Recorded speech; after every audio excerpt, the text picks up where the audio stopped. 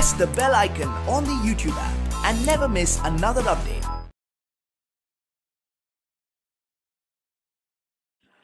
Hello everyone. So today start with the last concept in case of this surface chemistry, that is about emulsions. Okay, so if you take these emulsions, as it is a, I can say, is a corona year. So emulsions is not there for your theory part, but it will come in the competitives. Okay, so you should know about the emulsion, which is a very small concept. So if you take emulsions, so I already discussed in case of different types of colloids that we have discussed depending upon the disperse phase and dispersion medium, right. So there were the earlier classification what we have done. So there I told that these emulsions are nothing but the colloidal solutions where both the dispersion phase as well as the dispersion medium is in the solution state.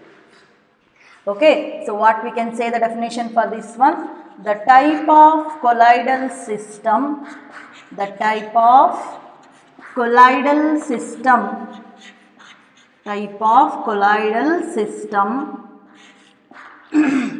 in which both okay, dispersion medium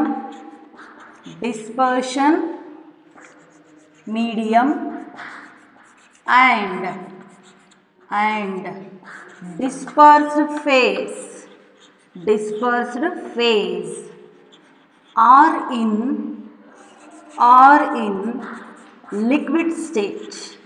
are in liquid state.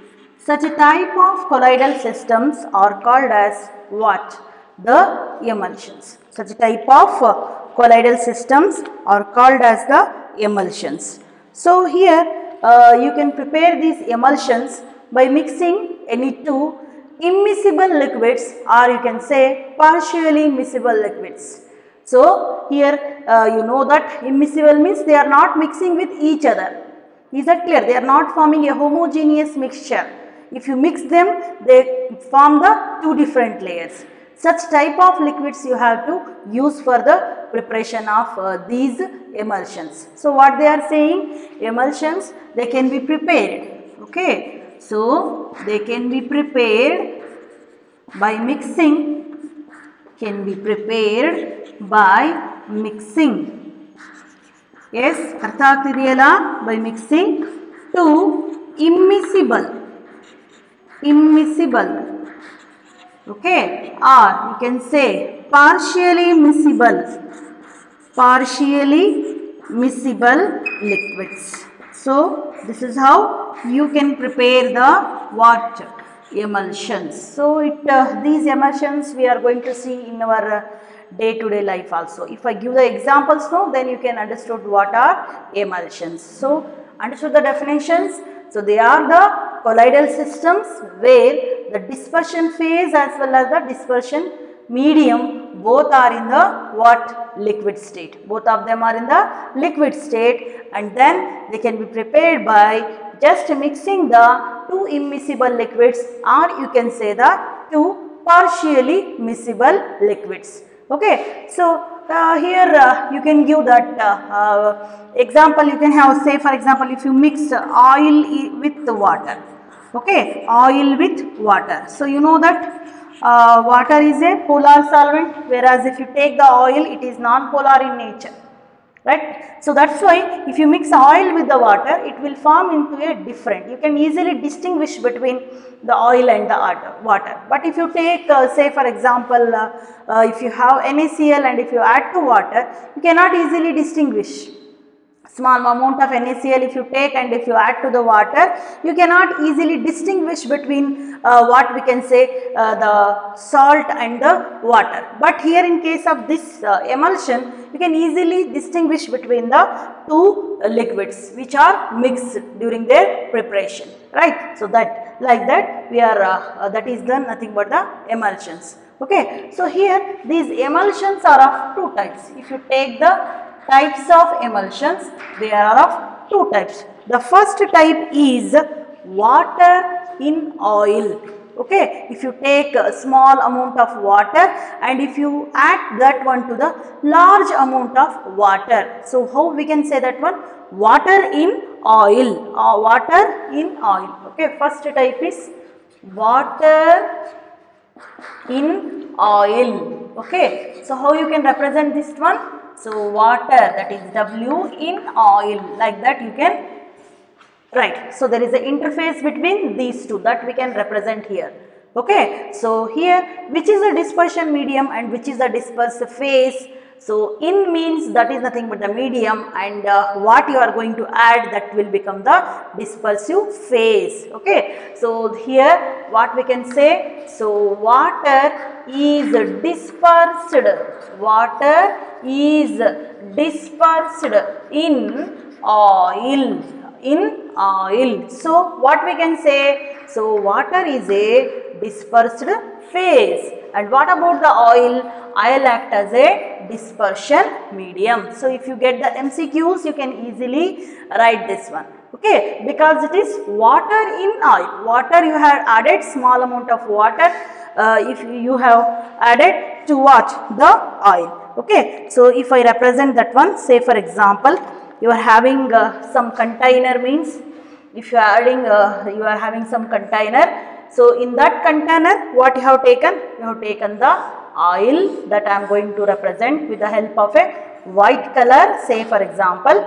And then if you are adding the water to it one, that I am representing with the help of a blue circles. Can you see this one? Can you differentiate now? Now here, so what? Water is added to the oil. I can say that these are nothing but the water. This is nothing but the water, and what we can see here is nothing but the oil. So that's why the one which is present in larger quantity is nothing but our dispersion medium, and the one which is present in the smaller quantity is nothing but the water. So as these two are immiscible with each other, so they will be mixed improperly here. Such type of solutions, colloidal solutions, are called as what? Emulsion.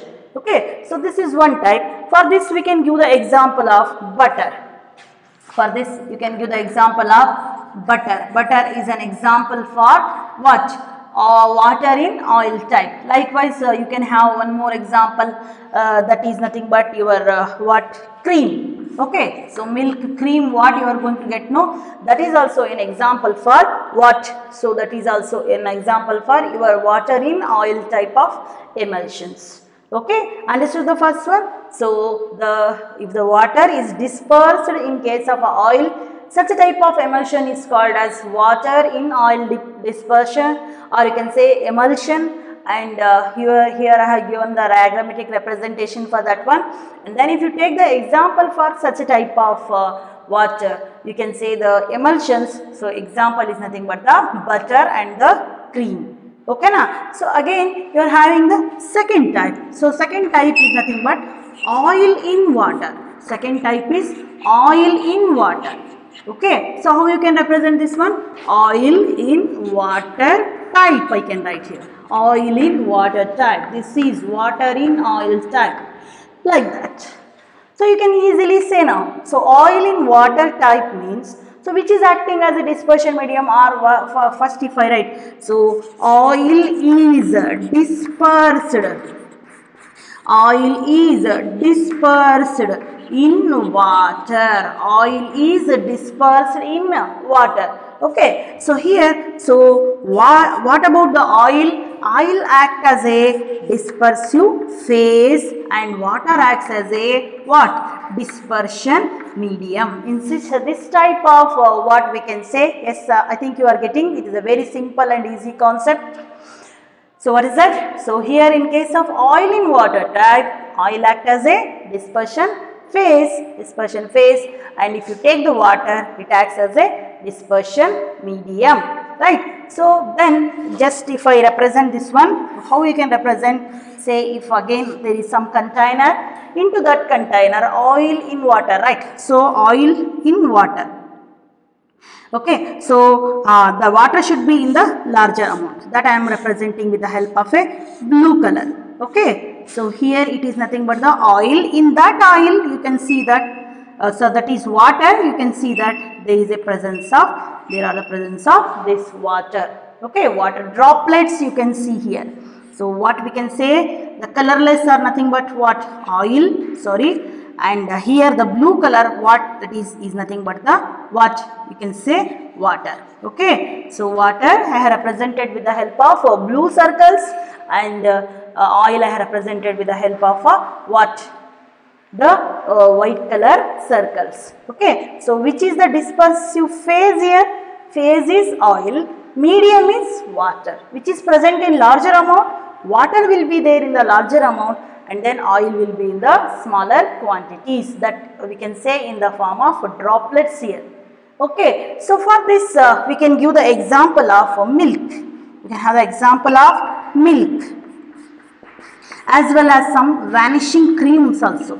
Some vanishing creams also you can give the example. So if you see the milk, no, sometimes you are going to see if you boil that milk, if it is a thick milk and you are not added the water, large quantity of water to it, that one means if you boil it properly, means you are going to see that there will be yellow color droplets, like you say that one has cream, or you can say that one has butter, like that. So that you can easily see. So that is nothing but what? Oil in water type. Oil in water type is an example for what? Milk. Milk, in case of milk, fat and water we can see. Fat acts as a oil and water acts as a dispersion medium there. So some in some year the question has been asked, what is that what we can say, which is the disperse phase and dispersion medium in case of milk. In case of milk, oil is the disperse phase and water is the dispersion medium. That's how you have to write. Okay, so this is all about the definition of the emulsion and the types of emulsion, which are of two types. One is a water in oil type, and one more is nothing but the oil in water type. So if you take these two, out of these two, the second one, that is nothing but oil in water type. Okay, oil in water type is what? Little bit unstable. They are unstable. So then, in order to make them stabilize, we are going to add some reagents. Those reagents are called as the emulsifiers. What they are called as? Emulsifiers. What I am telling now? So that is the second type. What is that? Oil in water type.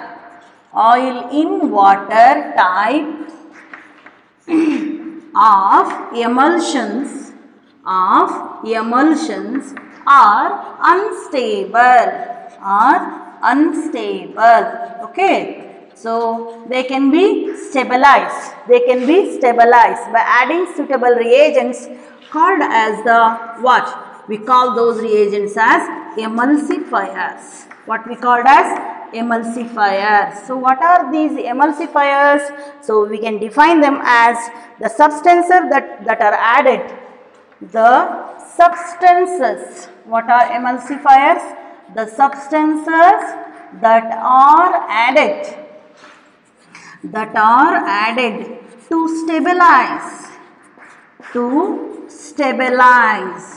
the emulsions. To stabilize the emulsions are called what? Emulsifiers, or you can say emulsifying reagents. Okay, so that process is called as emulsification. So this process is called as what? Emulsification. I think you are familiar with the term. So you are going to get this phenomenon. That is nothing but emulsification in case of your biology, right? Emulsification of fat by bile juice, or you can say that bile salts or bile pigments. So there you are going to see the emulsification of fats, because you know that fats are insoluble in water, but that's why the digestion is little bit difficult. Their digestion is little bit difficult, that needs emulsification before their digestion, before they will be assimilated by converting into simpler molecules. They should be first emulsified. So for that process is called as emulsification here. So what is how we can define this emulsification? The process of the process of stabilizing, the process of stabilizing the emulsions, the process of stabilizing the emulsions by adding suitable emulsifiers. By adding suitable emulsifiers is called as what? We call that one as emulsification. It's called as emulsification. Okay. So now there are different reagents which are used to emulsify the that is water in oil type of emulsion or else oil in water type of emulsion. So let us list out what are the reagents that we are going to add to emulsify. What is the meaning of that? We will stabilize, to be like oil in water or water in oil type interface should be there. Then only we are going to get the what? Emulsions. So why we should stabilize? Because they are having very wide uses in our daily life. One of the best is nothing but the adsorption of medicines that takes place mainly by the emulsifications, as well as we learn about the cleansing action of soap also, right? There also there is a formation of micelles. So that is also an example for your what? Emulsification. Okay. So let us discuss now. So what I said, so emulsifiers are nothing but the substances that are added to stabilize the emulsions, and here the process of stabilizing the emulsions by adding the emulsifiers is called as what? Emulsification. So let us see what are the reagents that we can use, or what are the emulsifying reagents for water in oil type, as well as what we can say second type, that is nothing but oil in water type. Right? I think you note down all these things. So here let us see the first one. So that is nothing but oil in water. Okay, for this one, oil in water type. What are the examples I have given? Milk and vanishing cream, I have given the examples. So what are the emulsifying reagents that we can add to be the oil and water in a phase, in interface to form the emulsion? So the reagents are, you can add the proteins. What we can add? Proteins we can use as the emulsifiers, or we can use the gums. Okay, so gums we can use as the emulsifiers, or you can use natural and synthetic soaps. Natural and synthetic soaps. So all these are nothing but the emulsifier, synthetic soaps. Emulsifiers that are used to stabilize the oil in water type of what? Emulsions. Oil in water type of emulsions can be stabilized by adding all these what? Emulsifying reagents. Okay. So likewise for what? Water in oil type, what are all the emulsifying reagents? So you can add heavy metal salts of fatty acids, heavy metal salts of fatty acids, okay. Again you can add the long chain alcohols, so long chain alcohols, okay. So as well as lamp black can also be used as a emulsifying reagent for water in oil type of emulsion. So you just observe these two things. So that is nothing but oil in water type can be stabilized or emulsified by using these reagents. Similarly, water in oil type can be stabilized either by using heavy metal salts of fatty acids or long chain alcohols you can use, and also you can use the lamp black. Okay. So again, so if you come to the one more important concept, that is called as de-emulsification. Okay. So the name itself indicates de-emulsification means what? The breaking of emulsions into constituent reagents. So that is the reverse of emulsification. Okay. So you know that emulsification is stabilizing. the emulsions by adding the suitable reagents. They should be in a interface. But here what you are doing in case of what? De-emulsification. Emulsification. Okay, so you are separating the two constituents of an emulsion. So two constituents of an emulsion by suitable methods. Okay, let us see. So that is the process of, what is de-emulsification? It is the process of separation of, or you can say breaking off also, you can write that one. The process of separation of constituent particles, constituents of emulsion, constituents of emulsions into two, because two constituents we can have. One will be the disperse phase and one more will be the dispersion medium. If we separate those two by suitable methods, like you can employ the methods for this de-emulsifications, as you can have freezing. If you freeze them, they will separate into two constituents, or else you can use the what is that centrifugation.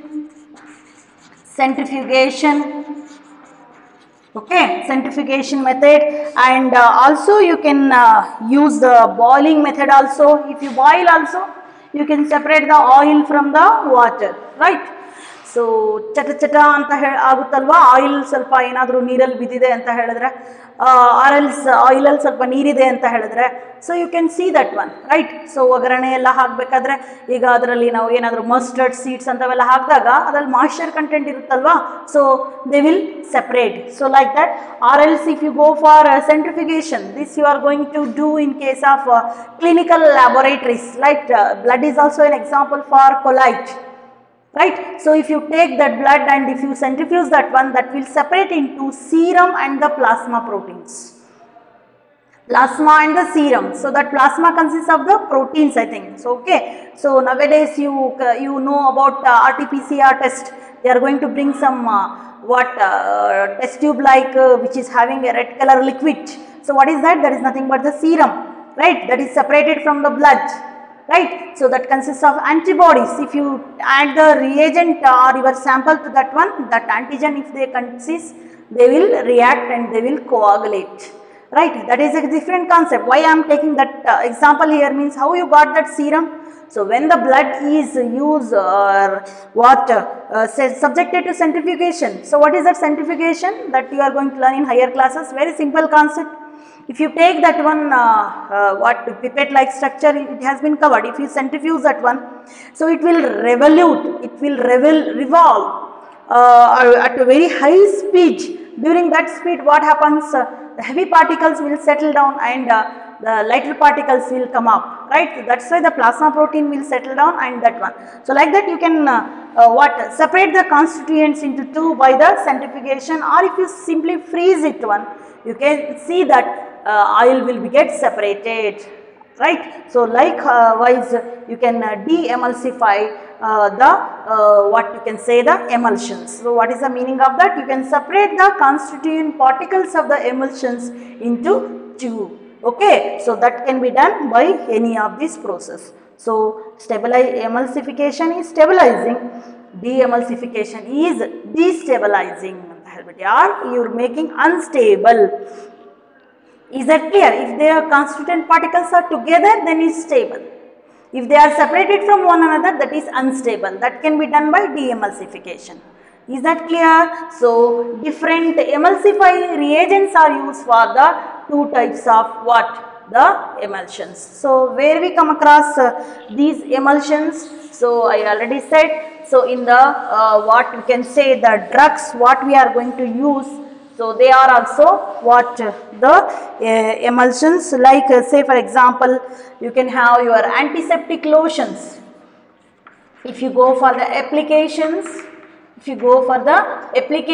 of these emulsions, you can see the applications. The first one, the creams like you can say the antiseptics and disinfectants. Antiseptics and disinfectant, you know that these two are different things. So one is employed for the living tissues, that is nothing but the antiseptics, and one is employed for the non-living tissues, that is the inanimate surface you can say, okay, for the cleansing purposes. So they are also are nothing but our emulsions only. They are also emulsions. So suitable liquids or so you can have Dettol or you can have the Lysol for this one.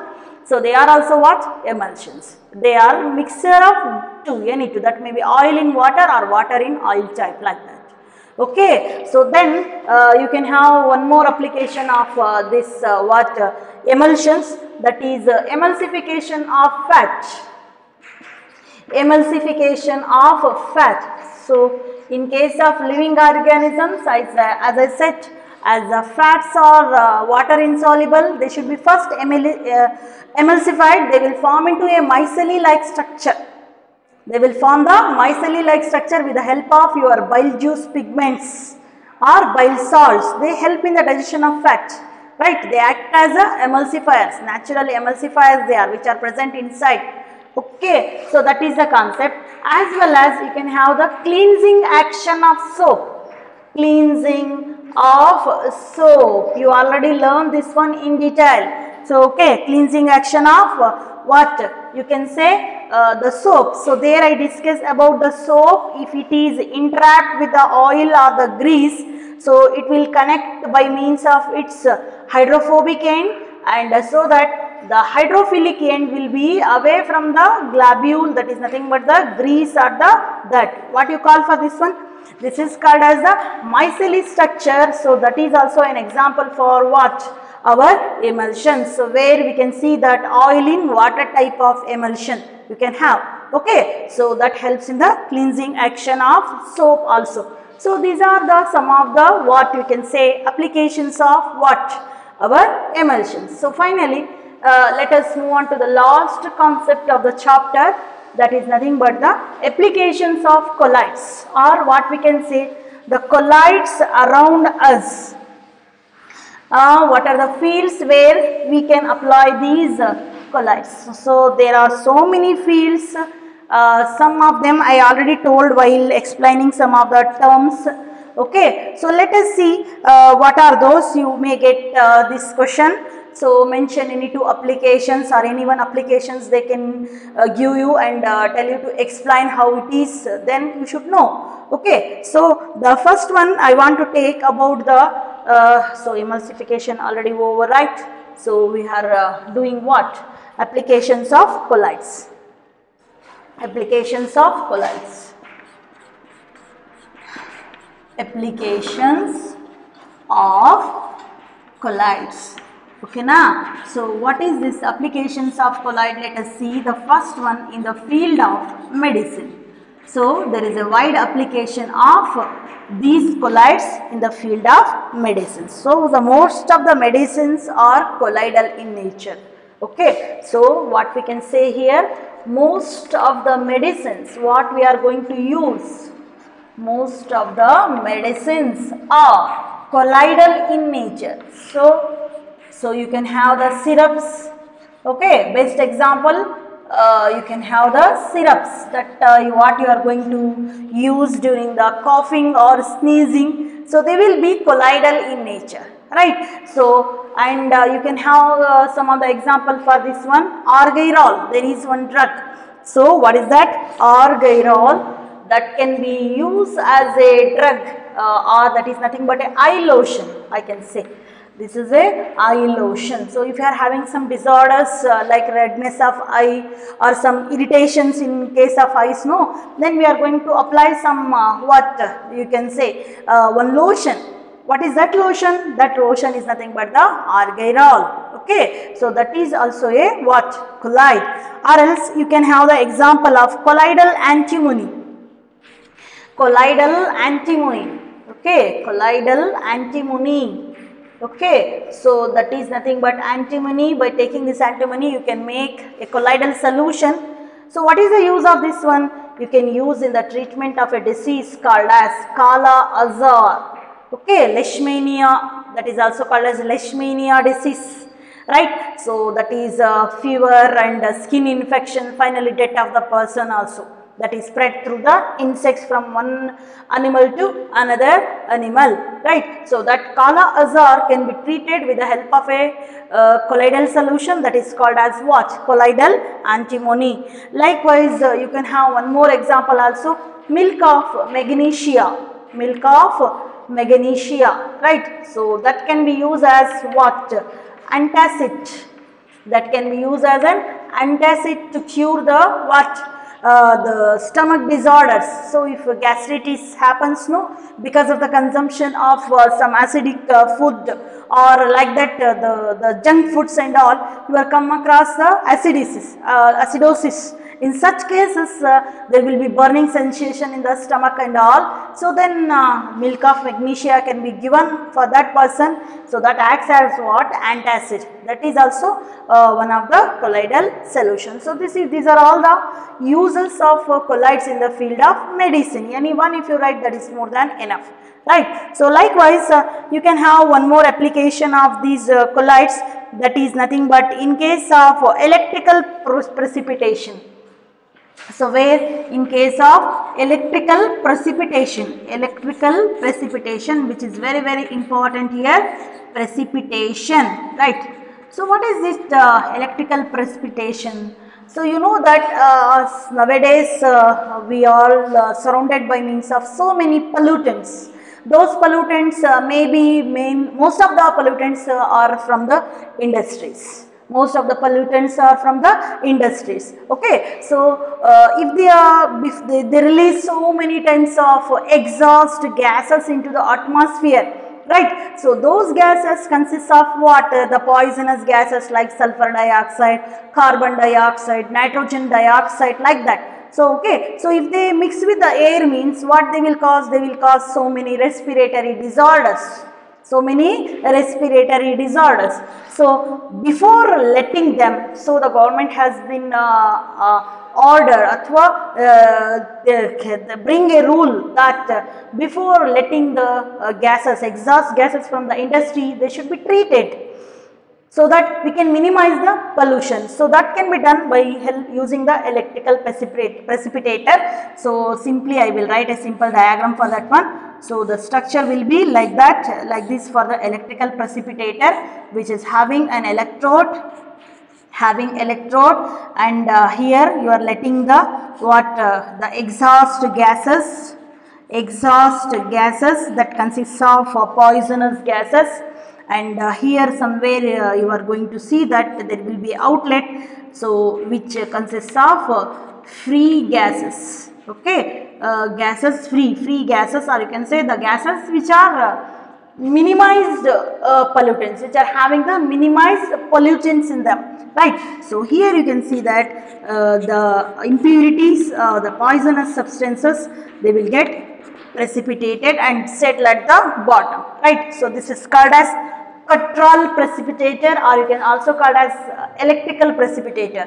So here is nothing but the electrode, okay, nearly 30,000 volts of electrodes we are going to provide this one, potential difference, or you can say current of 30,000 volt is allowed through this electrode. So simply it is what? It is nothing but your electrophoresis only, where we can see that because the gases, they are nothing but what we can say, so they are nothing but solid in gas, aerosols. So these are the gases which are released from the industries, right? So when they are let into this control precipitator or electrical precipitator, what happens? So then a high voltage current is passed across the electrodes. So as these colloidal particles, or you can say the gases, they consist of what? The impurities, they are also charged. We will move to the opposite electrodes and get discharged and get settled down.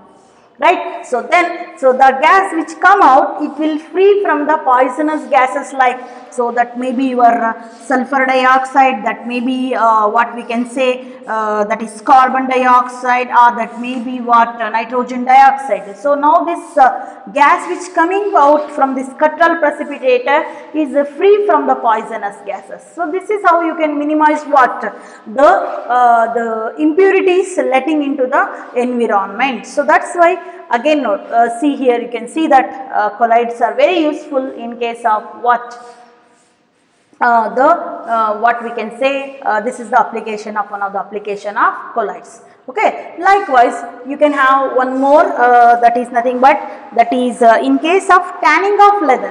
What is that? If I write here, tanning of leather.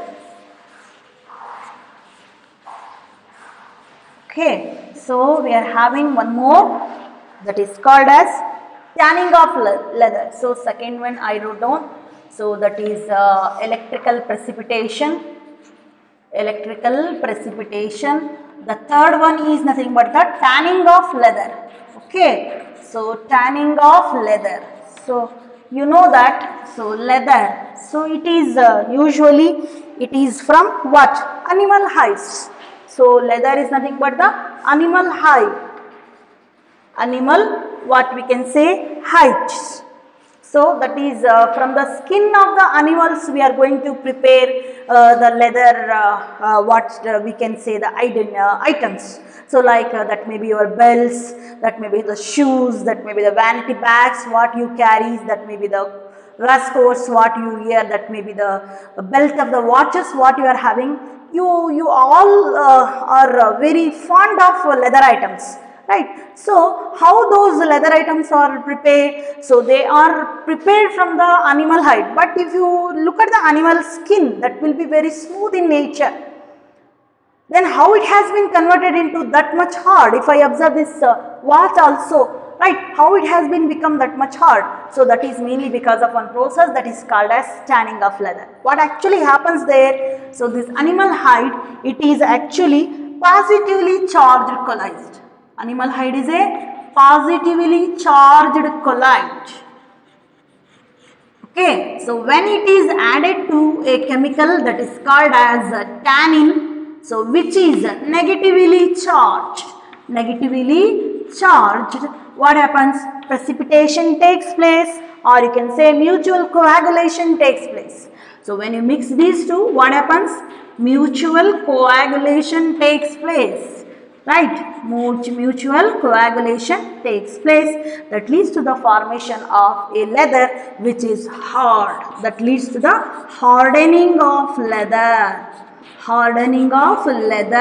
So that process is called as what? That process is called as the tanning of leather, where two oppositely charged colloids are mixed with each other, leads to the mutual coagulation. Finally, hardening of leather. This is one more application of colloids, right? So again you are having one more, that is nothing but rubber latex. So rubber latex. So you know that rubber latex, it is obtained from the plants. That is also an example for colloids. So what you know about the use of rubber? So you are going to use a rubber in various fields, right? You are going to use the rubbers in the various fields. So there you can see that the rubber latex can be obtained, so by the coagulation of latex. So that is nothing but a colloid. Rubber latex is a colloid. Okay, obtained from rubber plants. Colloid from rubber plants. Right, so that can also be, if you have seen the rubber latex, means that will be what? Sticky in nature. That is nothing but the colloids. How that can be precipitated? By adding the sulfur. What do you call for that one? Vulcanization of rubber. So that is also again an example for our colloid. So also you can have one more example, that is the photographic films. One more application, photographic films. Okay, so they are lined, or they are prepared by coating emulsion of light sensitive AGBR. How these photographic films are prepared? By coating light sensitive, by coating light what? Sensitive silver bromide solution, by coating silver bromide in gelatin. This is nothing but an emulsion. Silver bromide in gelatin is an emulsion. So that is coated to what? Photographic films, and which is very useful in taking the photographs or in developing the image of an person. Okay. So likewise we can have some other examples also. We can just write down here. So that is the products like industrial products. What we are going to use, like your paints. Okay, that may be paint or ink, what we are going to use, the paints, ink, okay, synthetic and plastic, synthetic rubber. One more is synthetic rubber, okay, are you getting the concept? Synthetic rubber, and also graphite lubricants, okay, graphite lubricants. All these are what? Synthetic lubricants, cement, what you are going to use, right? If you add the water to the cement, that will become a colloid also. All these industrial products are also example for our what? Colloid. And also I can join this one also, finally delta.